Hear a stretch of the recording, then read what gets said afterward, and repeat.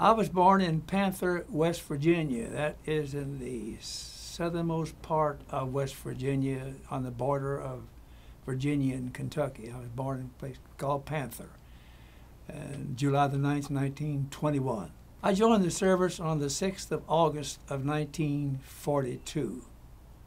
My first assignment was with the 80th Division, which is called the Blue Ridge Division because it's the patch is a picture of the Blue Ridge.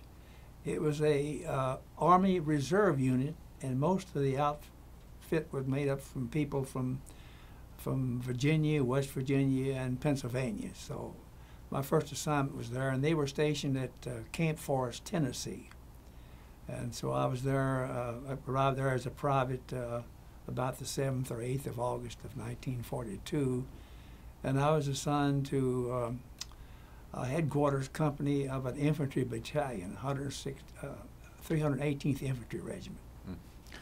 Now, were you drafted or did you enlist? Well, I drafted, but most people don't understand what that means. Actually, I was I spent 2 years in the Civilian Conservation Corps, so when I went to college, Davidson College, North Carolina, I was a 20-year-old freshman. That was pretty old. So in February of 1942, I registered for the draft. In early March of 42, I received a congressional appointment to the U.S. Naval Academy, which I accepted, of course. And then I happened to think that really, I don't know anything about the Navy, but I had a year of college ROTC, Army, and I had something back in those days, which most people never heard of, called Citizens Military Training Camps, where I went to Fort Benjamin Harrison, Indiana for 2 summers to be trained. So when I joined the 80th Division, I'd already gone through basic training and advanced training. So promotions came very fast. In 4 months, I was a staff sergeant in the 80th Division. When did you go from enlisted man to officer? Well, I think sometime around maybe early November of 1942, when I was with the 80th Division, and one day there was a notice on the board that said the following men will, not may, will apply for Infantry Officer Candidate School, and my name was there. And so in about a week or so, I was called before a review board, and I went before a review board. And then I guess about a month later, the first sergeant, was a regular Army first sergeant, went home on Thanksgiving. And so the company commander made me the acting first sergeant and promoted me to staff sergeant. And by the way, the regimental commander called me in and said, I want to congratulate you. You're the first man in the regiment to be promoted to staff sergeant. But anyway, a few days after I got promoted to staff sergeant, the regimental adjutant called me, and he said, why aren't you in OCS? And I said, sir, I applied for it like I was supposed to, and I said, I assume I didn't clear the board, because he said, you cleared the board, you should have been in the OCS a month ago. Now that company commander won't release you, and I'm going to, so on December the 24th, 1942, I reported to Fort Benning, Georgia for the Officer Candidate School. When I was commissioned, I was sent to Camp Roberts, California, and there they had an officer school. It was for captains and lieutenants. The idea was, you're going to go through the Pacific.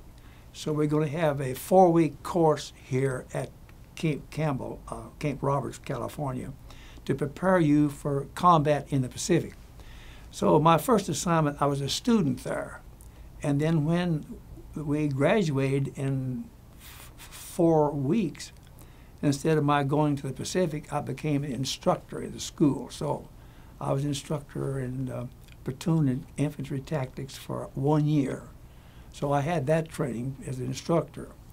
And then instead of going to the Pacific at that time, they sent me to the Army Infantry Advanced Course back to Fort Benning for another 13 weeks. Actually, throughout my career, I always preferred to be in something in training. You know, in the battalion level, it's the S3, that's training.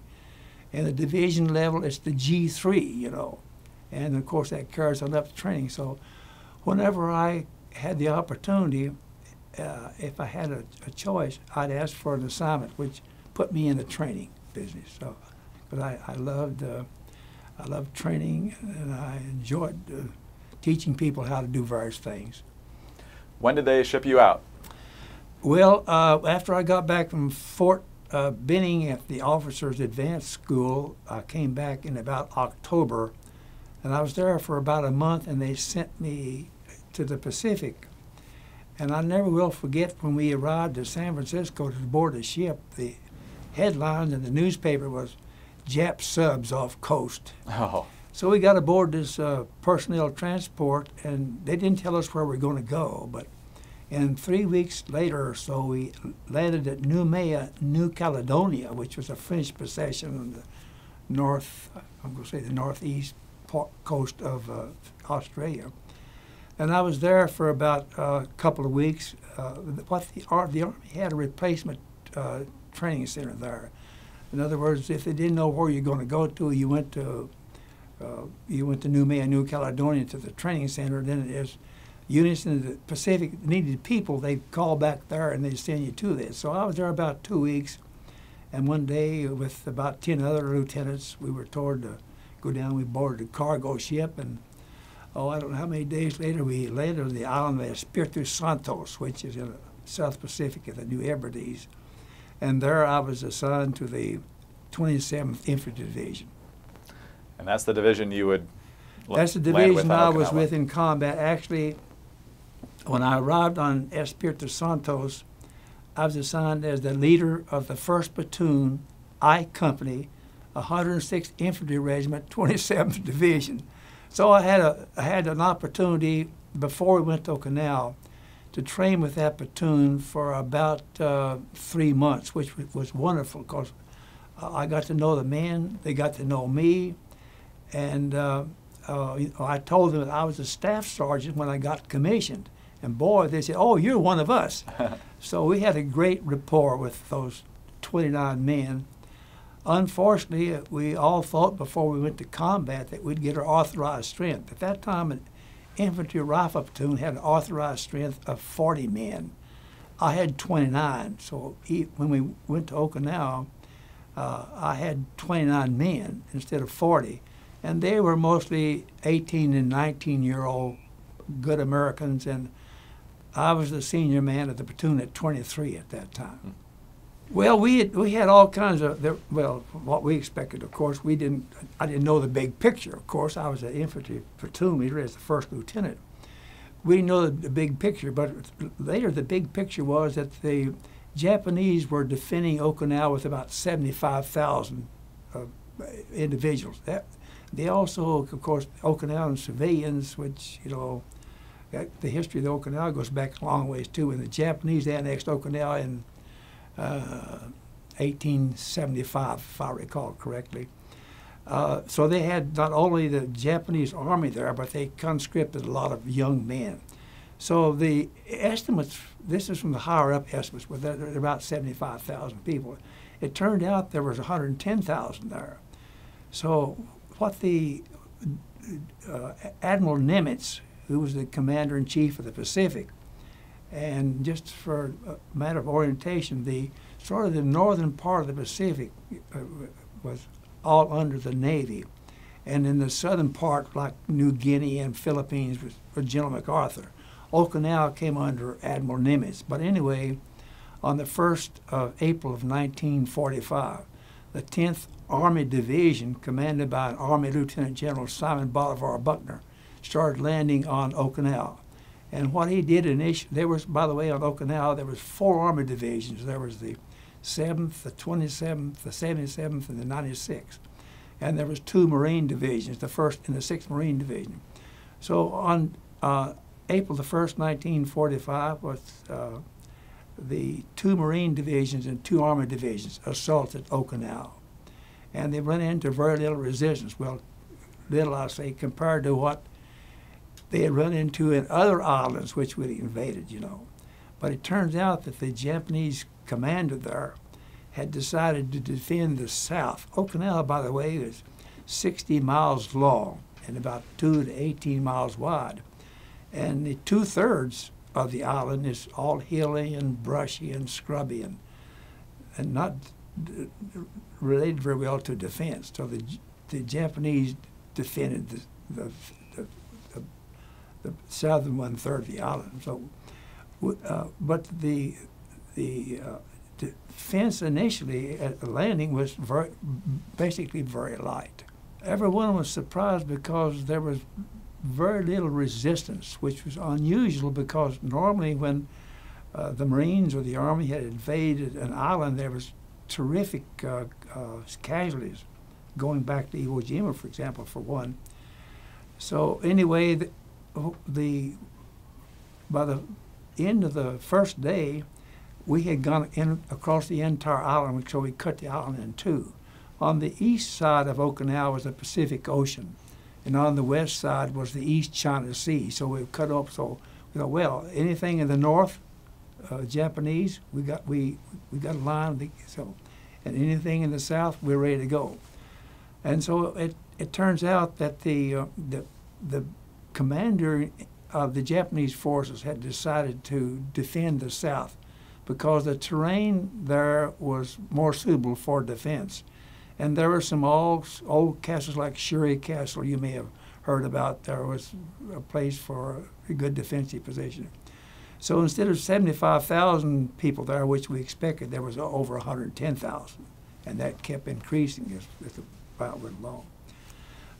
So after about the two Army divisions headed south, and after on about day 3, they ran into very, very heavy resistance. And the main defensive line ahead of them was called Kakuzu Ridge. And that was primarily the responsibility of the 96th Division to take Kakuzu Ridge. Well, as it turned out, my division, the 27th, was initially the floating reserve.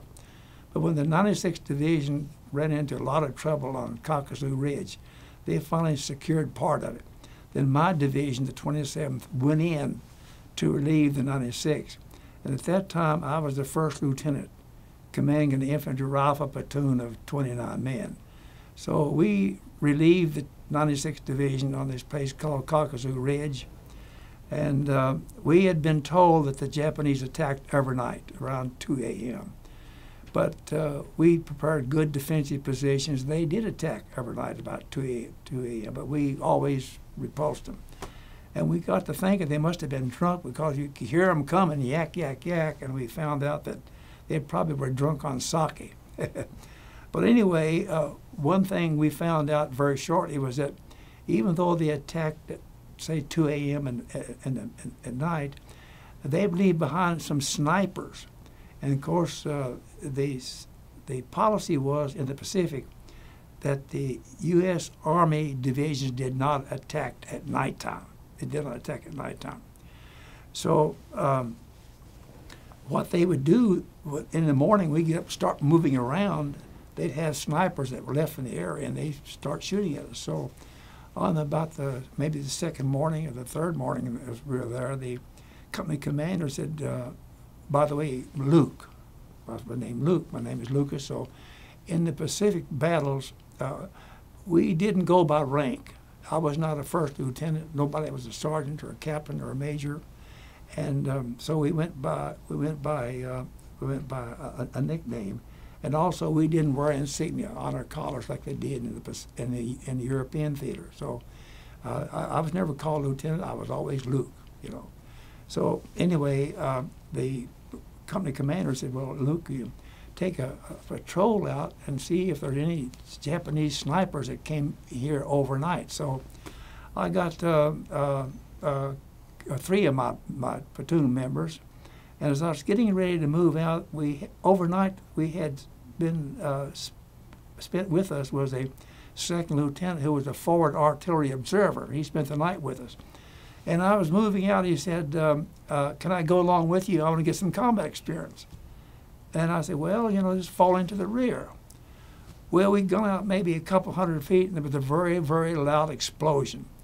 Knocked me down 2 men behind me were knocked down. The only man standing was the scout in front of me. But I heard these moans and crying and really terrible noises. And I was, of course, in shock because I'd been knocked down too. And I was trying to find what was going on. I looked down the hill, and there was this second lieutenant forward observer. And both of his legs had been blown off just below the knees. And he was lying with his head down the hill. And I didn't realize what was going on. I finally went down to him, and I seen what was happening. He had 2 legs blown off. So I took my belt and made a tourniquet on one leg, and I took his belt and made a tourniquet on another leg. And I told the one man of the 3 who was still standing to go back to the company, get an aid person with a stretcher to come up and take this man back there. And so when that stretcher take the man back, and one of the men said to me, "Luke, your back is covered with blood." Now, I didn't realize that my whole back had been shattered with shrapnel. And so, so anyway, we walked back to the battalion aid station. I guess, I don't know how far back, but we finally got back there. And I said to the battalion surgeon who was dressing me, taking the shrapnel out and dressing me, I said, "Now, please don't report this, because I had a brother who was in Europe, and he was seriously wounded, and he's in the hospital. And I said, I don't want my family, my mother and father, to know that the other son, the only other son, has also been wounded." So I saw him about a month later, and he said, "Well, Luke," he said, "I look at the regulations. I have to report the fact that you're wounded." So anyway, that resulted in my receiving the Purple Heart. I've often felt very guilty about that, because here's a man who lost 2 legs, and when he said, "Can I join you?" I could have said no. I could have said no, and he'd have 2 legs today. So that's always been a very heavy thing against me. But one good thing is I found out years later that he did survive. He did survive. So I could have said no, you can't do it, and he'd had 2 legs today. So that's very sad to me there. What kind of fighters were the Japanese?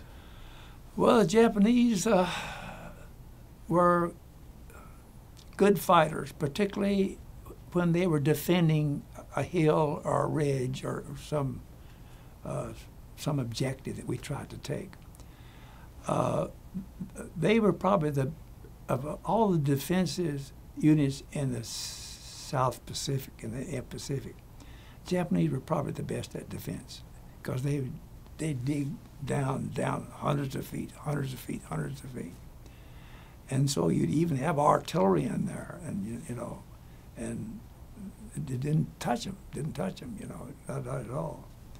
I can remember on Caucasus Ridge, we used to look over to the escarpment, and they had tunnels dug from the far side, and they come up, and the face of the tunnel was facing us about maybe 1,500 yards away on Caucasus Ridge, and they'd fire at us. And of course, sound travels at the rate of 1,086 feet per second. So when we'd see the flash, we'd start counting, and then over how many seconds we got, then we'd call artillery.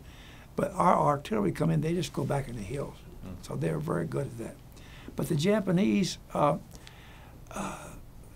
think the most unusual thing about the Japanese, which I didn't understand until much later when I got to Japan in September of 1945, sometimes you come face to face with a Japanese soldier, and instead of him fighting, he'd kill himself. They had grenades, and their grenades were different from ours. They had to hit the ground, but they'd killed himself. I didn't understand that why until I got to Japan and began to study the Japanese as a nationality and their history, and found out, of course, the Emperor Hirohito, was at that time the Emperor of Japan, and he was the supreme commander of the Army and the Navy and the Air Forces. And when you were born in Japan at that time, you took an oath that you would defend and die for the Emperor. So the feeling I got was that they would rather kill themselves, they're dying for the Emperor, than have me kill them. Okay. And so that surprised me. And then I don't know, but it at nighttime when they attack, you could hear them coming. And someone said later that they were high on sake, Japanese liquor or some kind, I guess, and you could hear them coming. So, but they were very good. They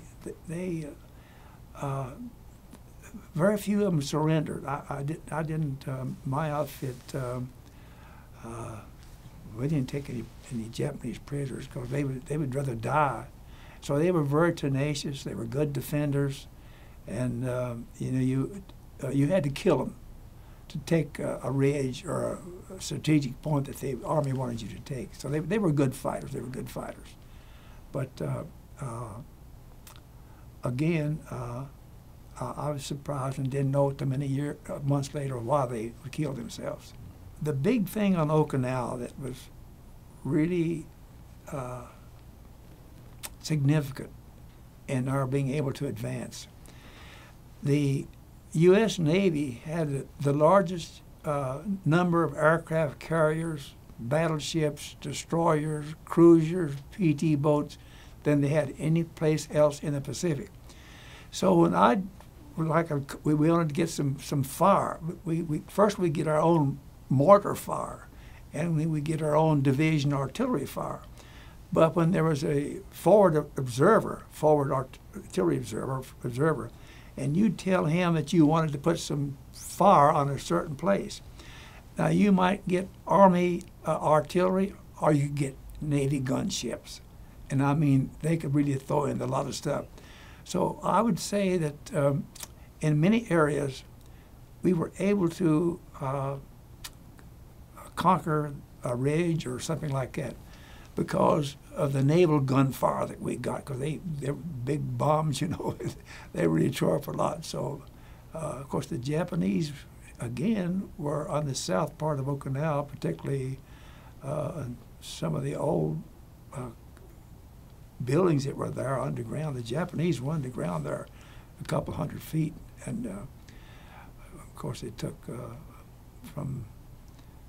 the island was supposedly called secured on the 23rd day of June, but that don't mean a great deal, of course. It just means that we were in control. The Japanese, again, had in the south, the ridges were east-west, which was ideal for defense, as opposed to the north, which was hilly and brushy, and so the Japanese had very few people up there.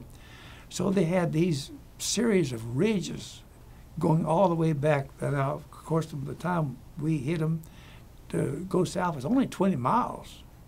20, is that right? 60, yeah, that's right, about 20 miles. But every inch was defended, not only by the Japanese soldiers, but the Japanese military of all branches, and they had of course, the Japanese, the Okinawan civilians. They had them in there too. So it was a difficult, and one thing that slowed us down on Okinawa was in May, when we were making pretty good progress toward the south of the capital of Okinawa, called Naha, and that was the main objective because we knew that's where the commanding general of the Japanese forces had his headquarters. But in May, they had 16 inches of rain, and I recall that at that time my battalion was attacking in the north of Vietnam, and I remember a place called Onataka, and it was sort of straight up, and we couldn't hardly get up the hill because it was so raining so much. So that slowed down the people a lot. So the Marines took a lot of casualties. They had 2 divisions in there. The Army at that time had 3 were fighting, so we had suffered terrific casualties to get through there. But of course, we finally made it, but it took a long time, and we had a lot of casualties. Talk a little bit about your advancement, I guess, in responsibility because of all the events that were happening there. You started as a platoon commander, went up to a company commander, eventually an intelligence officer, and other roles, all during the time of this battle. Yeah, well,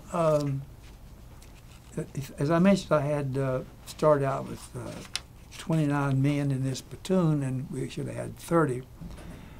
But anyway, as I'll mention later, the number of casualties that I suffered at one platoon. So I was a platoon leader initially, and of course, later on, I'd like to tell you how I got a different job, if I may. But the weather was a factor, the visibility was a factor, and the Japanese tenacious defenders was a factor also. But eventually, we were able to proceed toward the south. At that time, my division had been detailed to go back up north, because we 6th Marine Division, it went up there initially in those mountains areas, and 30 miles up there. The Japanese, as they were being pushed back in the south, they get in boats and go back to the north.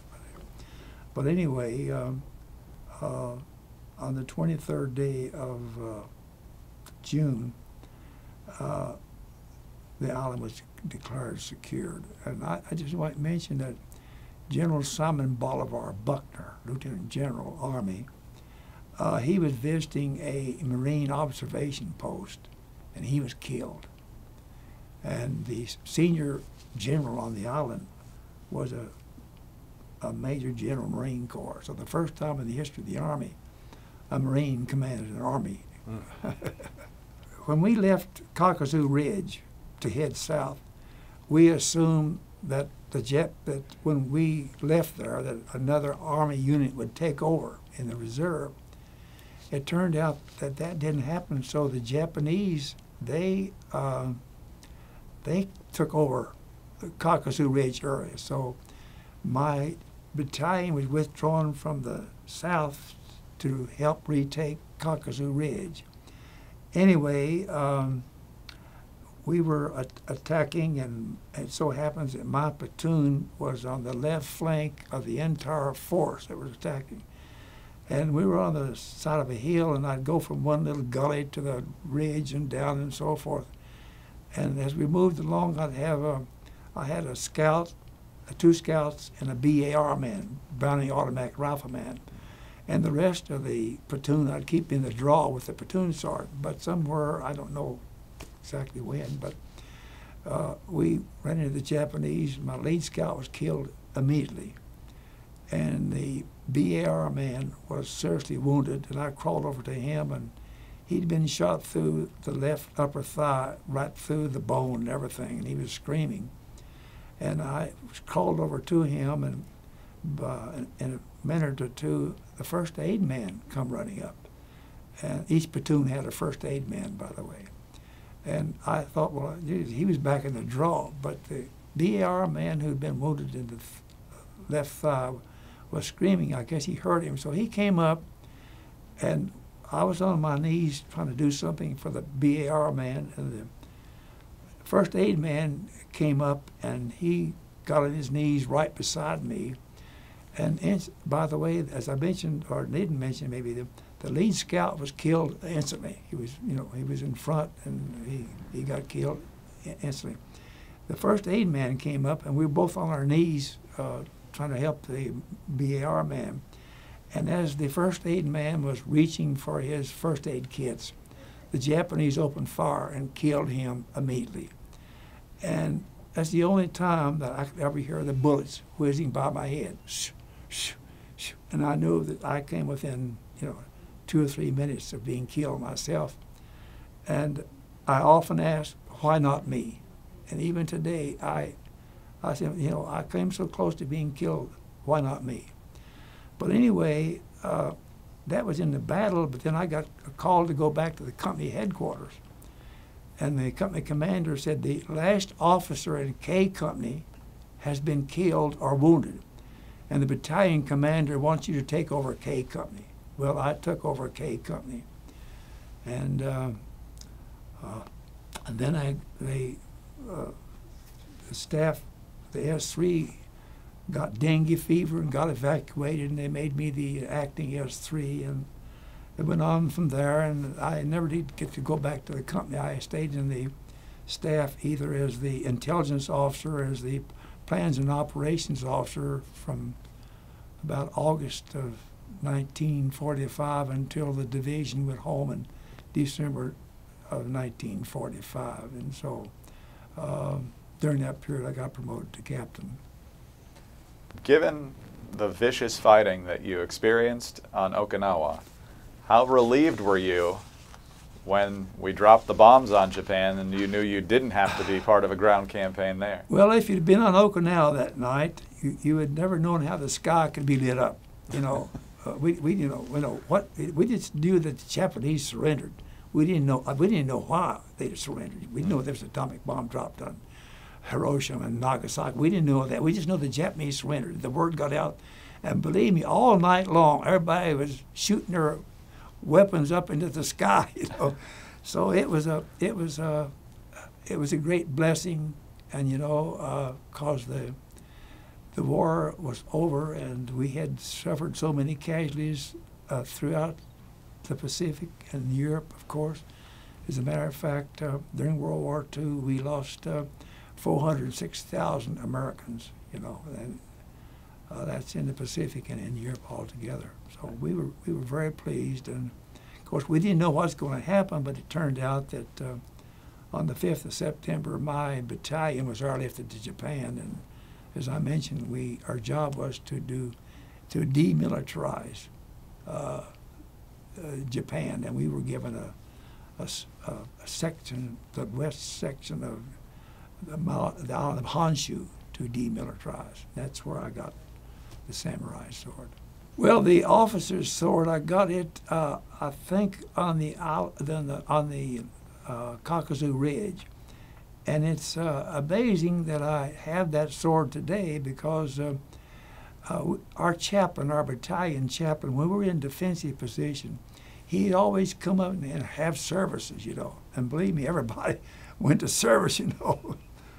And so I had this laying beside me. He said, "What's you going to do with it?" I said, "Well, I don't know." I said, "It's sort of nice, and I like the way I got it."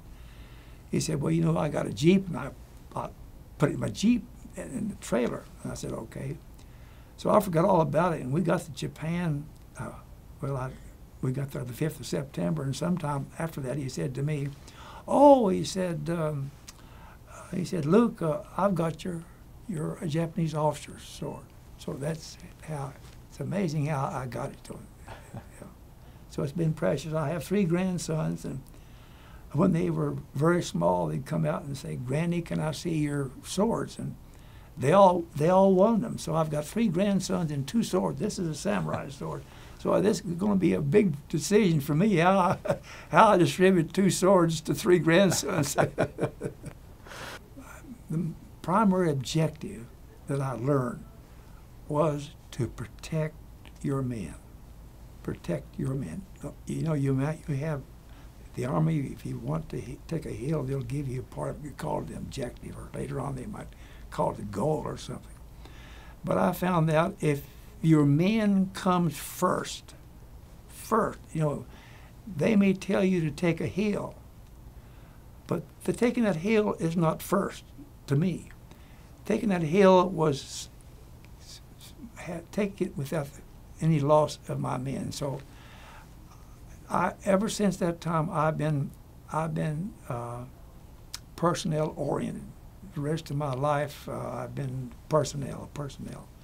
And so it's to take care of your men. However, I just mentioned here that I landed on Okinawa with 29 men. They were 18 and 19 years old. And at the time I led them was about maybe 6 weeks or so before I went to the battalion staff. 7 of those young men got killed, and 14 got seriously wounded and evacuated, and I never saw them again. And they're part of my life, and I think of them every day, and I can see them, and I wonder what their lives would be like today if they weren't a casualty of World War II. And I wonder about the families when they got word that their son was, you know, killed in action and so forth.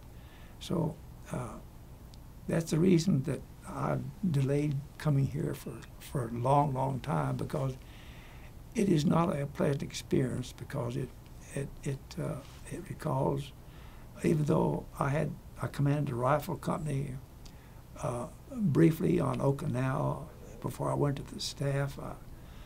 Later on, I've commanded rifle companies, constabulary troops. I've commanded battalions. I've commanded brigade in the 82nd Airborne Division. I was chief of staff of the 82nd Airborne Division. I was a member of the Joint Chiefs of Staff on the Military Committee to NATO. I had a lot of jobs, but nothing was like leading a platoon of 29 young men. Unfortunately, as I say, many of them didn't make it back to their home. I was a student at the Army War College in 1960 and 61, and I got a call from the personnel office and headquarters, UCOM in Heidelberg. They said there's an opening for a G3, that's planned as training up in Berlin, and we've nominated you for that position. Will you take it? And I said, well, you know, that's behind the, that's in the Soviet zone, 112 miles from the British zone into the East Germany and West Germany into Berlin. And they said, well, look at this. If you take it, your wife and family will go with you. You will fly first class in aircraft.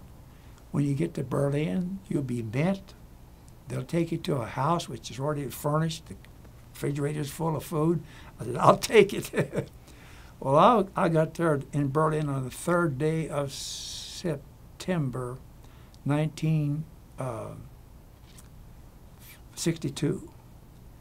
And 10 days later, August the 13th, the Japanese, the Germans, East Germans started building the wall. And of course, I was the G3, Plans, Operations, and Training. And about midnight, I got a call from my operations post, which I was responsible for, that something's wrong. Our patrols cannot get into East Berlin. So we alerted all the staff, and we got ready. And of course, I was the G3, and I was supposed to make recommendations as to what to do, you know. And I'd only been there, 10 days, but I had a very good staff, about 45 or 50 people. My deputy was a major, West Point graduate, an outstanding officer who eventually made 3 stars. And he said to me, you know, we have one tank that has a bulldozer on the front. So when I was supposed to, as a G3, I'm supposed to recommend to the commanding general what we should do. 1, 2, 3, 4, in this order. And do I have the approval of the G1, the G2, the G4, and so forth?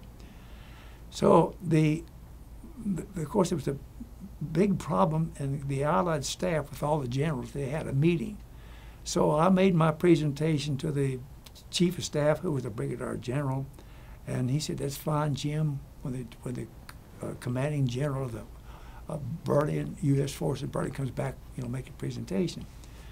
And so when the commanding general came back for the Allied meeting, he said, "The decision has been made. There will be no military actions. Everything will be political." And so the chief of staff said to me, "Now, Jim, I want you to put that in writing and put it in your safe in case it ever comes up." Well, but it did come up about 2 years later. The Department of the Army sent a message in saying, "Do you ever consider tearing down the wall?" Chief of Staff said, "Jim, just send them back a copy of your orders," which I did. But I was in that job for 28 months. And of course, it was on the 19th of October of 1962, we almost went to war. We had a tank company which had 35 tanks, and the headquarters in Heidelberg reinforced us with another battle group, so we had 3 battle groups. So up on the east-west border between the U.S. and the Soviet sector, we had tanks up there. We had infantry went up there, and the Russians. You probably heard of Checkpoint Charlie. Is that you? Yes. That's where so we had some tanks up there, and the major who commanded those tanks was with them, and he was coming back to me. I'm the G3. I'm supposed to recommend what to do, and so we were there, and our tanks were loaded, and with ammunition. And if we'd give the order to fire, they could just fire like that. And so we sat there overnight until the next day, about 10 o'clock in the morning. The major called me, and he said, you know, the Soviet tanks had withdrawn. And General Lucius D. Clay, if you've ever heard of him, he was after World War II, he was the commander of Berlin. And a lot of things from today, like this Clay Alley and so forth. He was with us, of course. And I said to him, I said, to General Clay, I said, the Soviet tanks had withdrawn. And he had a direct communication with President Kennedy, and he picked up the line. He said, Mr. President, he said, we have won. The Soviet tanks have withdrawn. So things began to cool down. That was 19th of October 1962. But of course, you know, the wall didn't come down until, what, 1989. But Right. I was in that job for 28 months. And I finally got permission to trade jobs with another friend of mine and took over an infantry battalion. And that's where I stayed until I came back to the States in '64.